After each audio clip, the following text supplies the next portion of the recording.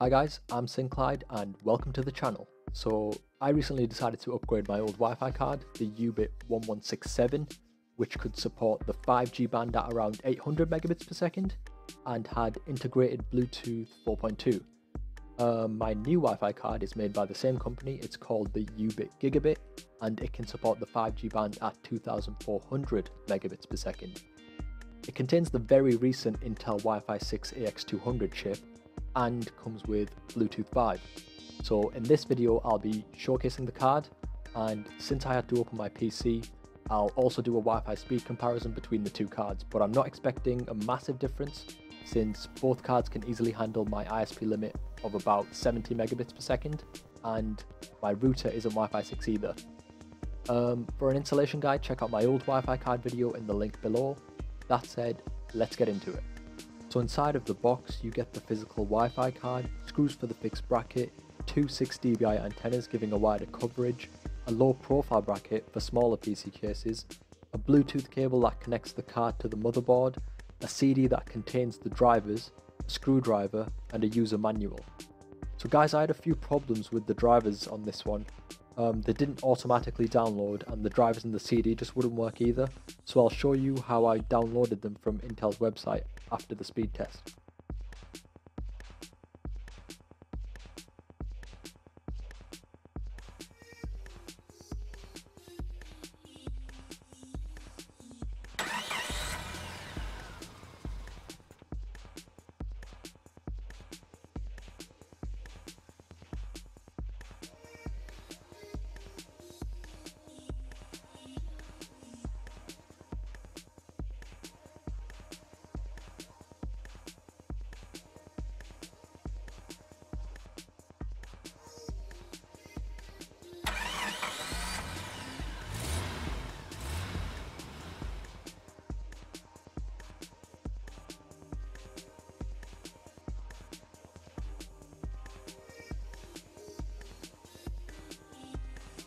Yeah, so like I said guys, I wasn't expecting a massive difference, but turns out the Gigabit gave me a few more megabits of upload and download, which is good to know. But I mainly just got it for future proofing and the Bluetooth 5, so let's talk about that real quick.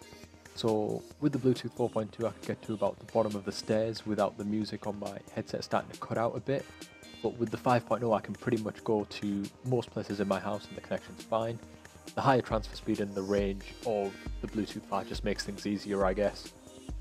Right guys, to install the drivers, if you give the numbers on the bottom left of the Wi-Fi card a Google search, so it was Intel Wi-Fi 6 and the number was AX200, right? Give that a search. And this is the one, Wi-Fi 6 AX200 downloads Intel.